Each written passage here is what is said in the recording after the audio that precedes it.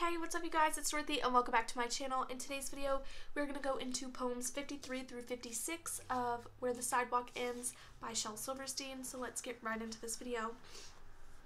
Oh, excuse me. 53. Oh, have you heard?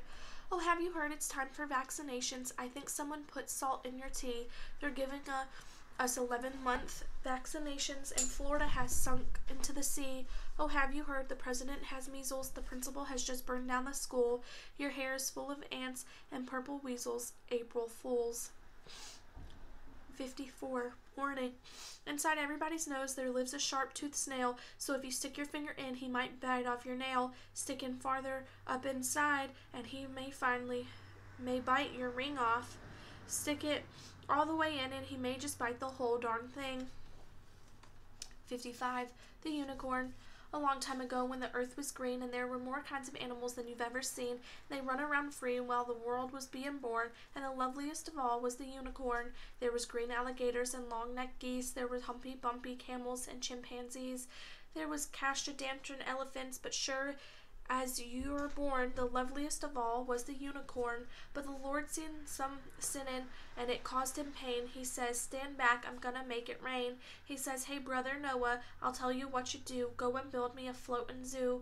And you take 2 alligators and a couple of geese, 2 humpy-bumpy camels and 2 chimpanzees, and take 2 cats and rats and elephants.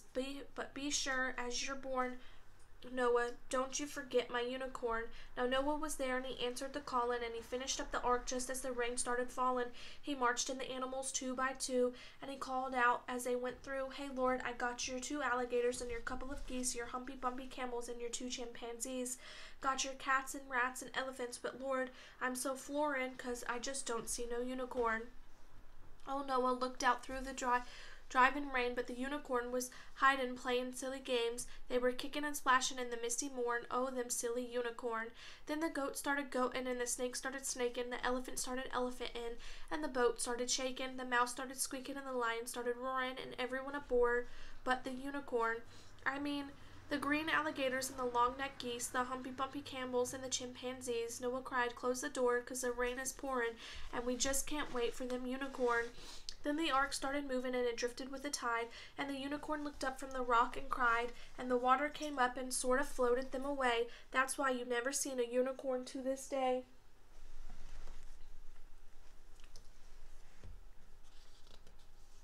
You'll see a lot of alligators and a whole mess of geese. You'll see humpy-bumpy camels and lots of chimpanzees. You'll see cats and rats and elephants, but sure as you're born, you're never going to see a unicorn. 56.